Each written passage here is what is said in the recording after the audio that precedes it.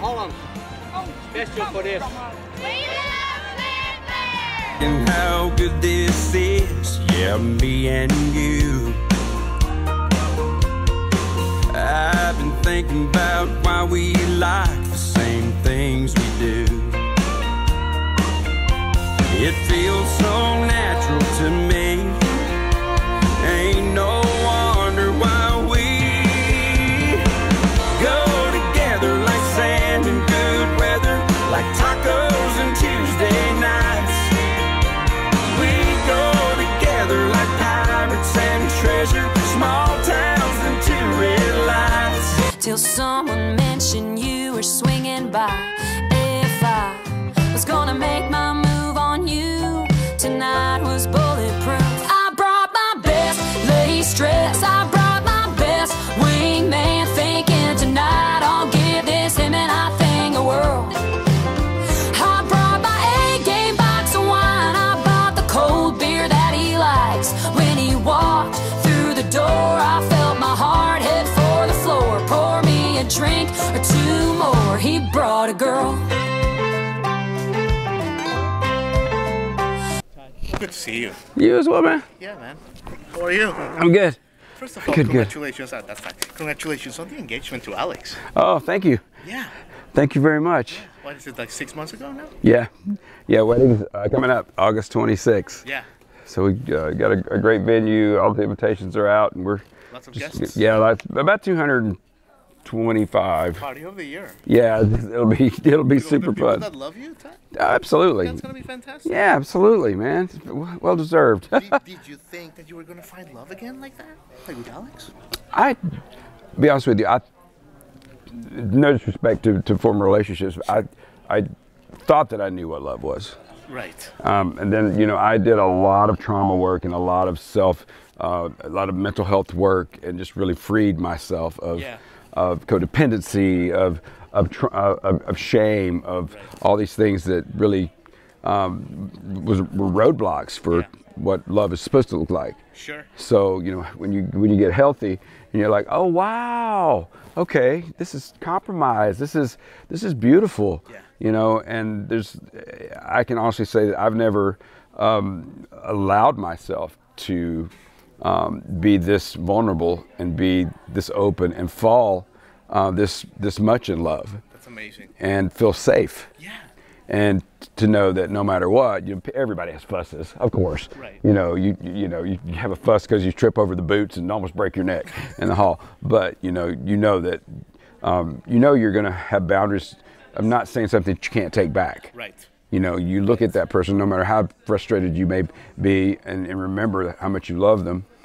And these are not things I ever thought about. It's just, and to know that there's a loyalty here. They're not going to leave, right. And we did a really cool thing, because I'm sober. I work in mental health along with music. Sure. And we did a right up top, about 3 months in dating, we did my sponsor had me do a monogamy contract. Right. Oh, really? Yeah. So it's just there's 10 things you list that honor your partner. Yeah. And you sign it.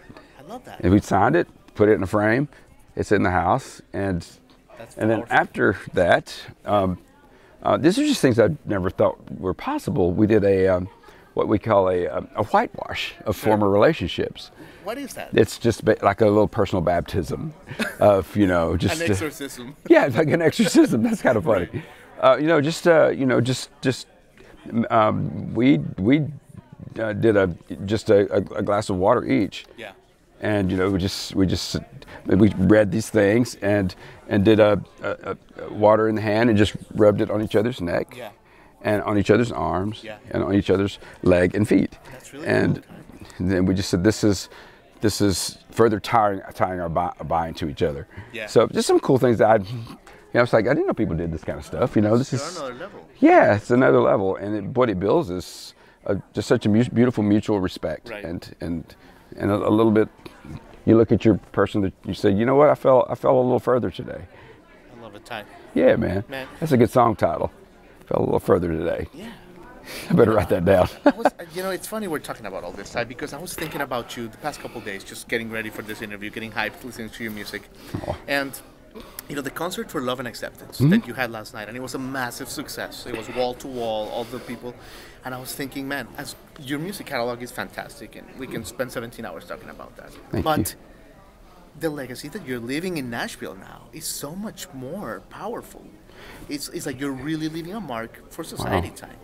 You know, it's not anything that I think that I ever planned to do, but I think back when I was 10 years old and I was traveling.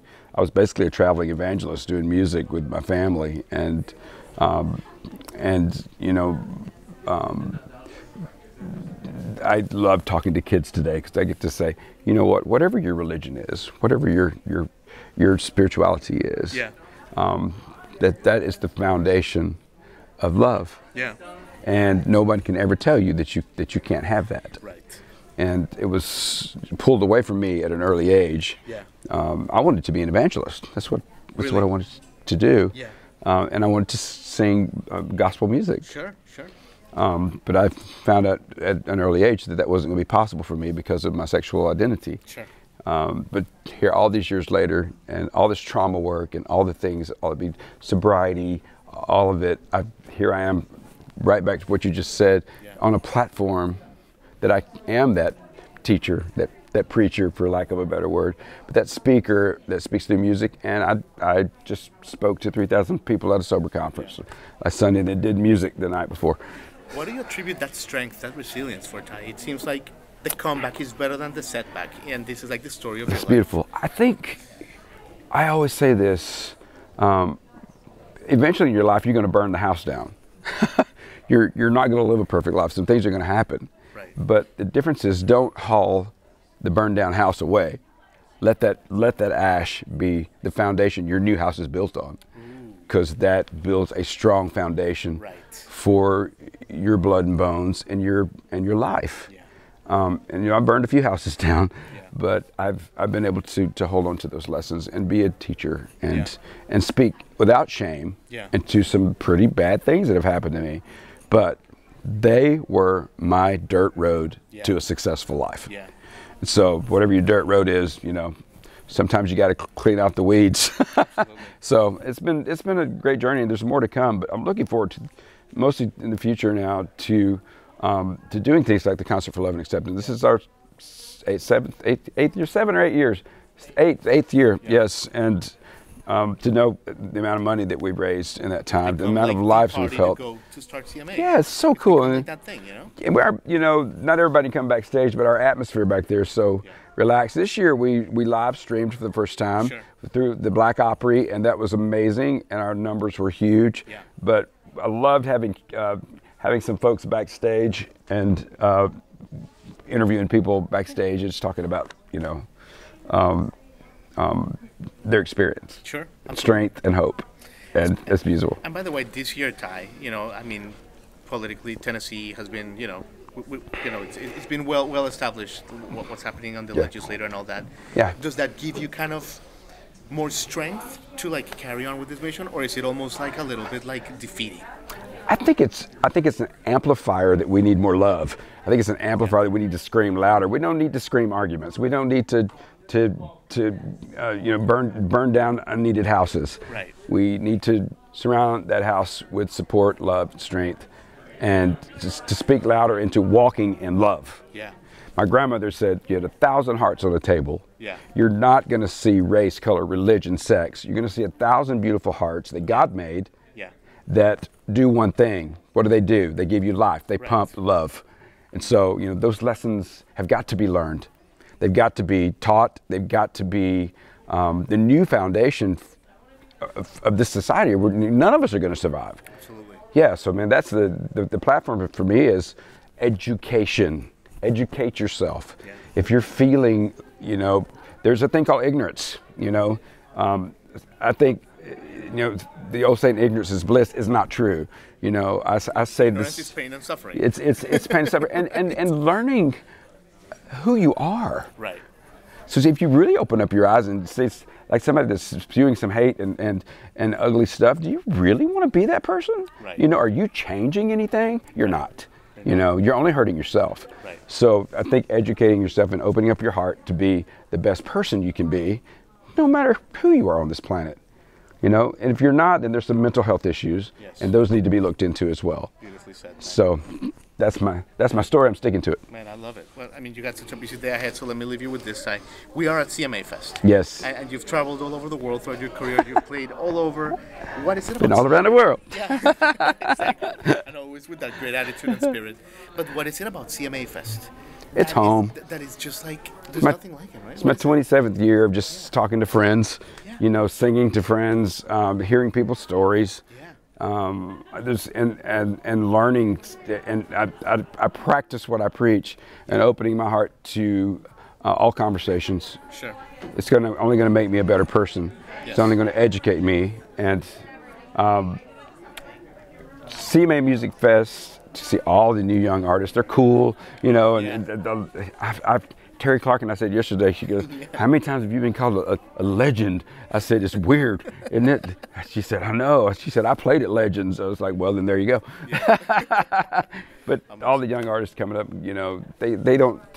They're like, "Love your music, man. Love what you stand for." But most of all, love 90s country. Yeah. That's the brand. Yeah. No, Ty, at this point, just leaving you with this. It's beyond country what you're living. You're leading the way in so many ways. Like, you inspire me, you inspire everybody. So thank you, Ty. Absolutely, my friend. Absolutely. Absolutely. Fantastic. You should be on ET. You're a great interviewer. Thank you so much. Appreciate it. Grace Leer, we meet again. Yay. It's like it's a checkpoint to see you, a checkpoint of joy and happiness. You're always in such great state. Thank you so much. Yeah, I know. Well, what a weekend it's been already for you. It's been really fun. Yes. Can we talk about how I've seen you twice and it's been wall to wall standing ovations? People just, I'm not turning your horn, you know it's true. Thank you. That's very It's sweet. been amazing. Thank you so much. I appreciate it. And Grace, by the way, I have to tell you, like, what does it feel to be with your dad here? Oh, this it's experience. always great. Yeah, I mean, my dad and I mean, ever since I was a little girl, he's been right there. Both my parents, I mean, are so supportive. Right.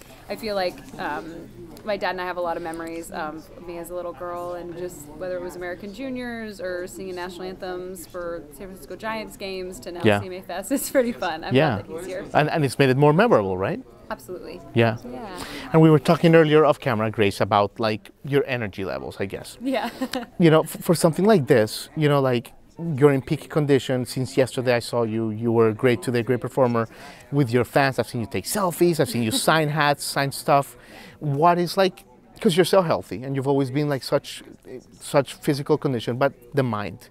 How do you prepare the mind for something like this, Grace? Oh, I mean, I'm not going to lie. I have my moments. My family sees my moments Yeah. where I'm a little overwhelmed, or Sure. I need to eat something, or just can't kind of take a minute. Yeah. But I think, you know, a lot about being an athlete was like that. I played Division I soccer, so Yeah. I think just having that mental toughness and knowing that, you know, and also I try to remember to be present, I think is the main thing, because I'm very type A, and I'm very like, I need to be organized. I want to know what's happening. I want to know where I need to be, how I need to best prepare. But I also want to enjoy the moment. And I feel like a lot of times we can get overwhelmed, and I want to enjoy those moments with the fans. Yeah. And like I remember moving here 6 years ago, just hoping to play CMA Fest one day. And it's like, And you moved during CMA Fest, yeah, right? I came like one of my first week here was CMA Fest. Isn't that amazing? Yeah, it's pretty cool. So it means a lot to me. It means a lot. To be on the spotlight stage back here with you and Yeah. just meeting the fans. Absolutely. Let me talk about My Mind's Made Up. Yeah. I mean, smash hit, like Thank you. song of the summer. Thank you Like so much. what, Grace? But isn't it amazing? There's like a randomness to this thing, right? Yeah, like it was. you write so many hit songs, you write so many great songs, and this song is going around the world right now. It is like super viral. There is like a little bit of an element of like, you just never know which one's gonna hit, It's right? true. Yeah, you really don't. And I mean, I posted the demo, the chorus of the demo, I think back in March, just because I was like, oh, I kind of want to share some new music with fans. Why do you think that song has resonated so deeply? Because you were saying how it started, but why do you think it's touched a nerve with people? I just think it's the relatability. I mean, I think every person, man or woman, has been in that situation where you get out of a relationship and you made things up in your mind about the relationship, or you made things up in your mind about the person that you thought you were falling in love with, and it's one of those songs that you're admitting it to yourself, which is really hard to do. Right. You know? And I just think it struck people in a way that was either like, wow, yes, I know that feeling, or whoa, I just realized that I was doing that. Yeah. And until I heard this song, I didn't even know that I was making it up in my mind. Yeah. So it's just been really cool. I mean, the amount of messages and comments that I've gotten have, honestly, some of them make me really emotional, like just people healing through heartbreak. And I just think the fact that I was able to write a song that just connected so well on that level means Yeah. By the way, Grace, last year, it's like I see you last year, I saw you this year again. Professionally, it's incredible the check marks that you've done, but like personally, what are some things that you've evolved, that you've changed in the last year? Maybe the way you affront certain problems, or like gratitude, I don't know. From last year to this year, CMA Fest, Grace Leer, the person. Oh gosh, I mean, I think it's just, I think a lot of growth has happened between last year and this year. I think the music that I'm making, I'm kind of taking more risks, and I feel like I've grown a lot as a songwriter. Yeah. Really leaned into the songwriting, and not just pulling from my life, but also trying to think about like what songs do people need to hear, and right. what songs have I not released yet that I think I want people to hear from me. Right. So I just constantly want my fans and everyone to know the real me, and I think I've just grown in amazing, a mature way, maybe. Well, let me leave you with this, Grace.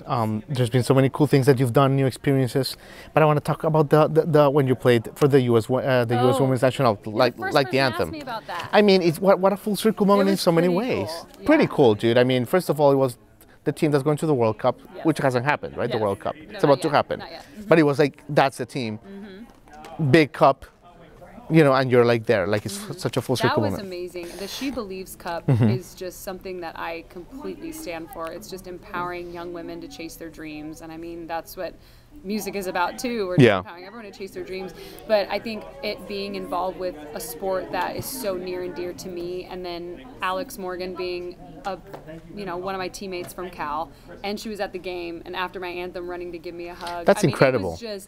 It was so incredible. So and incredible. I had not sang the national anthem for Geodis. I had never sang the national anthem for a national team. I've done professional. It was a big game. Yeah, it was a very It was a big big game. It was, it was on TV, like the whole thing. It was Yeah. my first time being on TV. Yeah, it was like Saturday and Sunday afternoon. I remember watching you. I was so mad when they told me it was going to be on TV, because I was like, no, don't tell me that. Oh, yeah. Now I have that in my brain. Oh yeah, it was like around the country, like Sunday, like at 1 p.m. or something. I know, just yeah. lie on TV. Yeah, It dude. was a really, really cool. I mean, I'm always honored to sing the national anthem, but for our country. But that just was just the coolest moment. Yeah. This year, probably. Yeah. Amazing. Well, Grace, you said it all for today. Just want to thank you again, just for being cool, for being you, always being a source of light and gratitude and all the good vibes. Thank you. Thanks, Grace.